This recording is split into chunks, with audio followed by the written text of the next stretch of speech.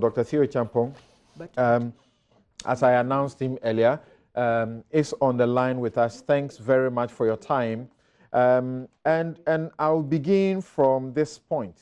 You have said that it's right that the deal is cancelled. And you say the Miracle-led consortium should never have been awarded the concession in the first place, just like John has been saying all along. They did not have the means to raise the necessary financing required to sustain the operations of such a critical national asset. Some of us raised this earlier, but were lampooned. Anyway, water under the bridge now. Going forward, let's get better institutional investors for the asset. There are private pension state funds in Ghana lying idle, including Ghana Infrastructure Investment. And you say this is how we should begin to look at it, and obviously later on look at an IPO so that there can be Ghanaian participation by way of the citizens. How exactly do you propose that government goes forward in the manner you suggest? And I thought that it was really about money, and the money is what the U.S. was going to give us, and now we don't have any more. Thank you very much. Yes, it's about money. The question is, where is the money going to come from? Of course, yes, the U.S. was proposing to give us part of the money, and then the private sector participants coming in would have also raised in excess of $500 million over the 5 years needed to, maintain or keep up to the contractual obligations under the contract. But what was quite clear to, most of us who are following developments in the sector very on, is that the consortium, that is the Miracle-led one, did not really have the means to raise the finances. So, for example, even with the insurance or the demand guarantee, part of the money that was used, to finance that came from ECG's own, operational costs, OPEX. The shareholders under the concessionaire, only one of them was able to pitch in about $1 million, but the remaining did not come from them. It came from the operations of the company itself. And that should have, raised part of the red flags at the very kind of initial stage when this was being mooted. But like I said earlier, I think this is water under the bridge. What really, for me, is quite critical is that we need to move forward with this and learn very fundamental, lessons. And as Clara was saying, this approach, this management of it, has been shambolic from day one. And the political interference in how things are managed, especially when it comes to state-owned enterprises in Ghana, historically has always been, an issue. So that's why I think going forward, if we really want to turn around ECG, given that the MCC money may not be coming anymore, then we have to look at other ways of financing. And I think that if you look domestically within Ghana, we have institutional investors, not just individuals who may not have the means, but if you took the Ghana Infrastructure Investment Fund, for example, they could actually pitch in some money and take some shares in that. And then, of course, there are private sector pension funds that are also available and can take a share in ECG. But beyond just providing the financing, I think what is really important is that we need a new management at ECG, and a new management that will be able to actually turn around the fortunes of the company. And the management would have to sign, KPIs. So I would, for example, want to see to what extent will be the remuneration of the management be tied to the ability to reduce, technical and commercial losses over 3, 4, 5 years. And that will be much more fundamental, I think, than even just providing money to turn around the operations of ECG. There are two other things I just quickly want to raise. Besides the issue of money, we know the issue of the non-payment of electricity bills by MDAs And there's an interesting document that was authored by the government of Ghana called the Energy Sector Recovery Program back in May of 2019. Okay. And if I may just quote a little from it in 6.3.2, it says, ECG has lost over $180 million of revenue annually because of non-payment. Of this amount, $150 million or 80% is non-payment by MDAs, ministries, departments, agencies. So roughly almost, 80% of what you need, which was coming in from the MCC, is actually money that the government owes, through non-payment. And I'm asking myself, so could we do without even the MCC amount? Clearly, it's obvious that we can raise the money internally, and even if government met its payment obligations to the MDAs, then we'll be talking about more long-term sustainable solutions. And then in terms of technical and commercial losses, back in 2018, it was about 23%, and that's roughly about $400 million of technical and commercial losses annually. We need some investment going in there in terms of upgrading the bulk supply points and the metering stations to 10 tens around.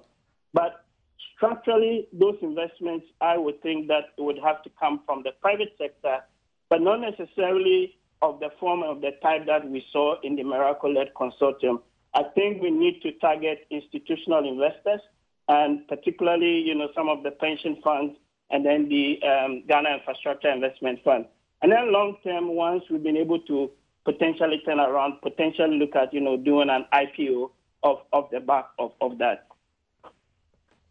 There are some who have actually suggested that, look, in the first place, we didn't need to be running around looking for any support or any money to resuscitate or get ECG working well, and that you don't need private participation for this. The ECG people, they are competent to do this work. They are able to manage the company in a way that all of us will be satisfied with, and we don't need all the money that is actually being bandied about, and that in fact we need less of that money. So the real thing appears to be what you also suggest, the political interference with the management. How exactly do we get to cut that out? Yeah, so I think part of the solution to dealing with the so-called political interference is actually having, private sector-led participation in it. If the government is so inclined to say ECG is a strategic national asset, for example, then yes, you can still set up an SPV, arrangement, but take, 20-30% shares in it, and then let others come in with expertise that would actually allow them to run the company more profitably. The problem has been that if the state is appointing the CEO, the state is appointing board members, and at the same time, the state through the Ministry of Finance is the one that may be, injecting monies into ECG, then the state becomes complicit in the whole process. Then that's precisely part of the reason that I think that you actually need different institutional investors coming in, and that allows the government to pull itself out of the whole process for one, but in a way that they will still be able to have some minimum shareholding in there and may still have representation on the board. But the day-to-day decision-making wouldn't necessarily come from the government or the sector ministry, because the set of incentives that the private sector-led participation would bring would be entirely different from the government. So as far as you are concerned, the institutional buy-in, you have looked at pension funds, among other things. Many times I've heard people say that what ECG is grappling with is obsolete, equipment, and it suffers commercial and technical losses of about 30% every year. Percent actually. Right. Now we have 3 million, or how much is it that came to us first? It is only 190 that has been taken away. Do we have any signs or evidence of what has already come in, what it has been used to do to transform it, And do we have any assurance that we are able to proceed without this support? I think we can actually go without the support. Okay. The fundamental question, Samson, I think, is that given where we are now, if the money does not come in, what do we do with ECG? And from where I sit, within the whole energy sector in Ghana, ECG is like the Achilles heel in all of that. The indebtedness in the sector is about 2.7 billion, of which ECG alone owes 1.1 billion. And back in June, some IPPs were even threatening to shut down their operations, and not provide power because of non-payment of bills by the invoices that they are submitted to ECG. And we're even threatening, to trigger the partial risk guarantee under some of the PPAs.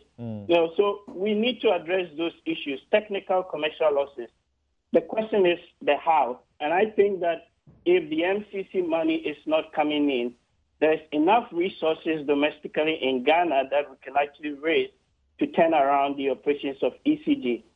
Number two, we need to move the whole government interference, in the running of operations of ECG, away from the state. And part of the way to do that is through a new shareholding or SPV, arrangement that brings in the, institutional as well as potential IPO where individuals can own shares in ECG.